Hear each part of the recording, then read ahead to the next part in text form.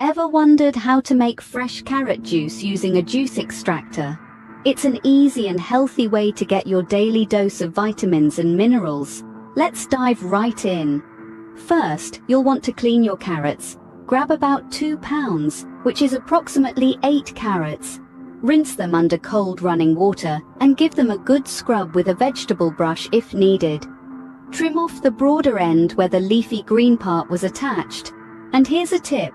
If you're worried about pesticides, feel free to peel the carrots, but it's not a necessary step. Next, it's time to feed the carrots into the juicer. Drop them in and use the juicer's attachment to push them through. Keep an eye on your glass to make sure it's catching all that delicious juice. Now, here's a little secret for an extra zing of flavor. Add an apple to the juicer along with the carrots.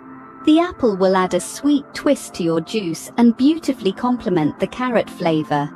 Finally, place a container on the other side of the juicer to collect the juice.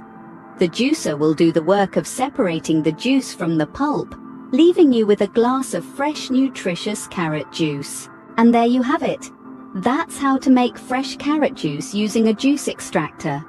Remember, you can always adjust the quantity of carrots and apples based on your preference. And don't be afraid to experiment with other fruits or vegetables for different juice variations. So go ahead, give it a try.